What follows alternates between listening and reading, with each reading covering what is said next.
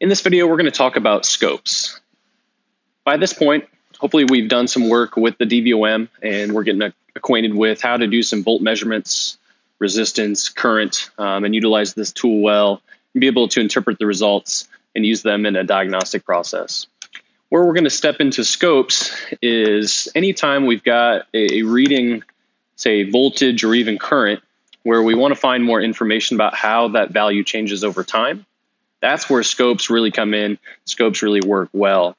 And the great thing is, once we've become acquainted with this meter, whether it's an old analog meter, a digital meter, they really do the same thing. A scope is right there next to it. And so I've got a couple different ideas in terms of how scopes get packaged. So we've got handheld scopes like this, and we've got laptop or USB scopes like the very popular PicoScope. Scopes really shine in their function and their ability to graph voltage and readings that we get over time. And the upside is that technology continues to evolve and a lot of these tools become more and more accessible to us. And so now we're using scopes for things not only voltage graphed over time, but we use amp clamps to look at current changes over time, look at large amounts of current. We've got clamps in the PicoScope kits that go up to 600 amps. And the other cool things that we're looking at and using pretty often now are other tools from PicoScope and other manufacturers where we could monitor pressure and be able to look at pressure over time for anything from the vacuum in the intake manifold to in-cylinder pressure, so doing compression tests and looking at all the four-stroke process with great detail. And another tool that I don't have pictured here, but NVH, so some of the noise, vibration, and harshness testing, PicoScope's really leading the way in using accelerometers paired with their scope technology to do good diagnostics with that.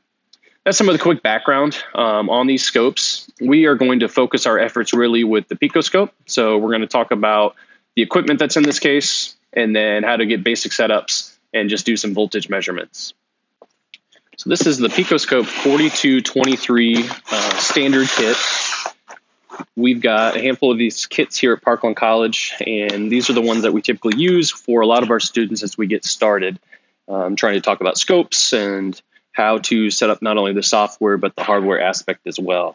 And one of our goals is to do this early to really try to mirror that what happens with this tool, while it is a little bit more complex and sometimes intimidating, it really gives us the same type of information and utilizes the same type of connections as a voltmeter.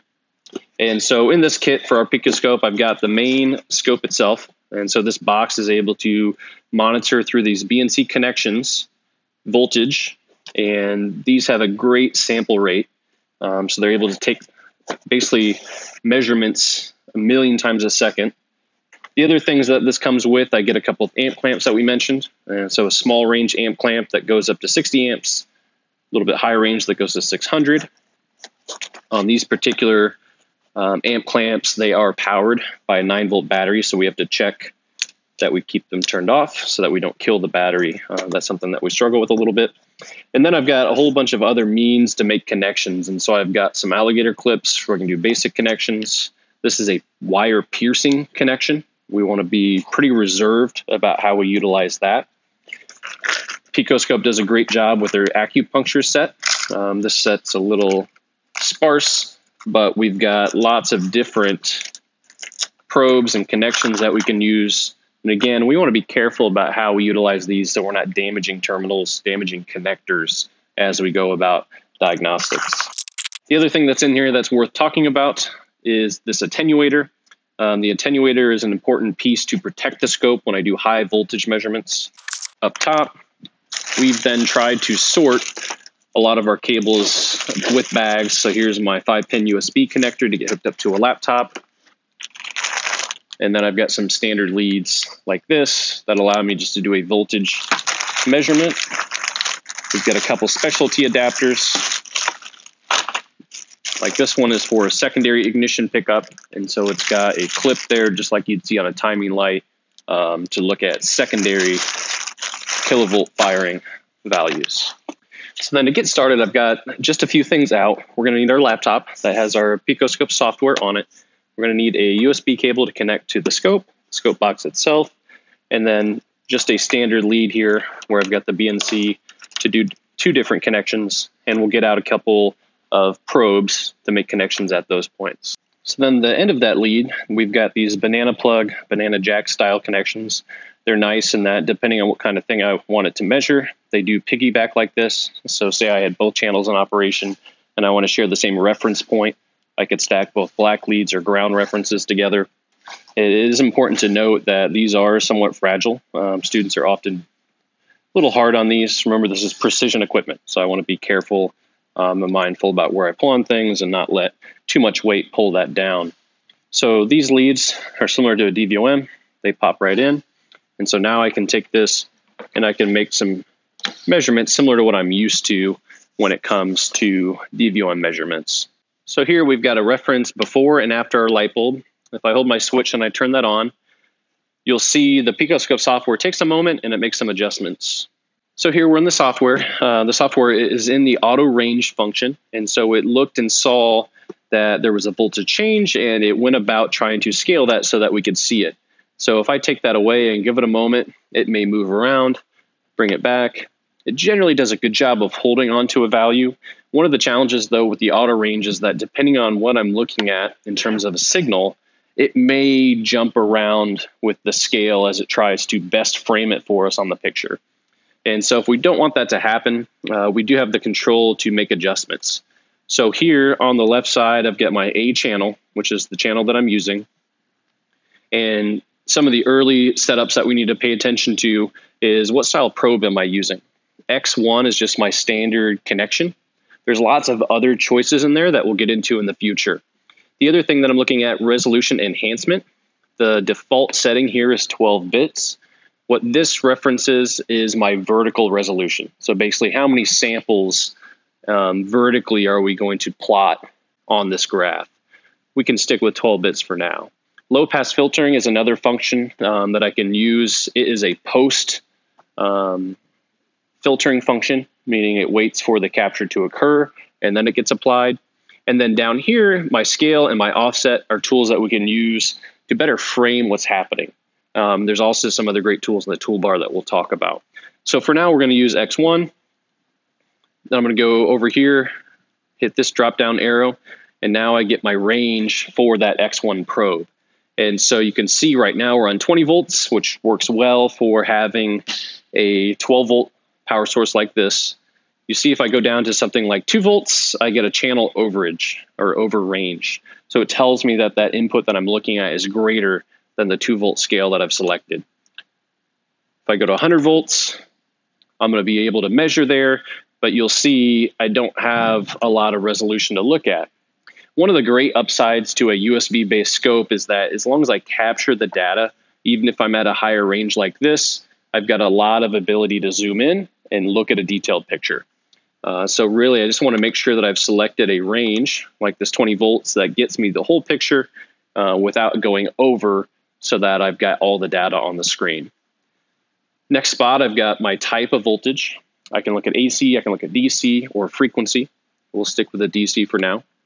And then this B is where I would set up my B channel. So if I was going to utilize this other port on the PicoScope box, I could look at both of those at the same time.